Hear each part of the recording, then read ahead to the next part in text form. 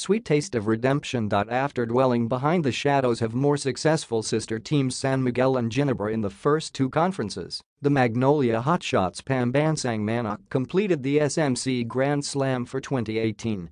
Coach Chito Victolero's troops took quite a leap from their 6-5 win-loss slate in the Commissioner's Cup as they secured a twice-to-beat advantage, 8-3 record, heading into the Governors Cup Quarterfinals tiff against Blackwater. The Hotshots made quick work of the elite and figured in a gritty series against the defending Govs Cup champs Ginebra in the semis. They passed the test with flying colors by eliminating the crowd darlings in 4 games and was deemed as favorites against the dangerous Alaska Aces in finals. After going up 3-2 in the best-of-7 series, the Hotshots made sure to go for the jugular and avoid a winner-take-all Game 7 by shutting the door on the Aces' title aspirations. Fox Sports Philippines bears the numbers behind Magnolia's triumphant conference statistics. With a bevy of speedy guards in their rotation, Magnolia thrived on putting immense pressure in the passing lanes by leading the league in total steals per contest, 11.44. Their pesky activity translated into 20.23 points off turnovers, first, and 7.05 fast break points, sixth.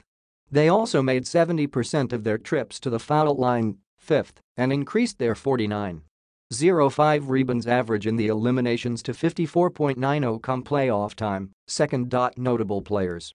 After suiting up for Alaska back in 2015, Romeo Travis found the perfect fit with Magnolia.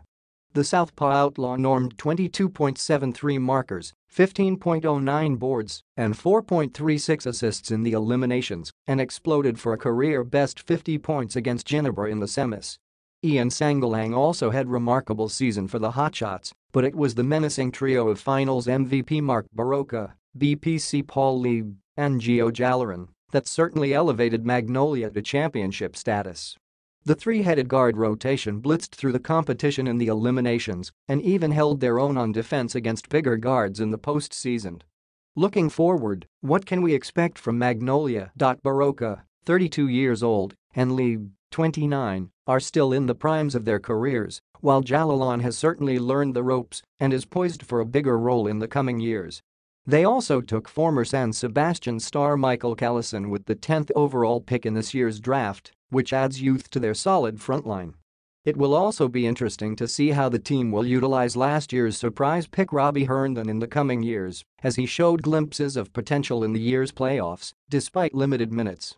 But the biggest thing to watch out for Magnolia fans would be the return of Mark Pingras sometime next year.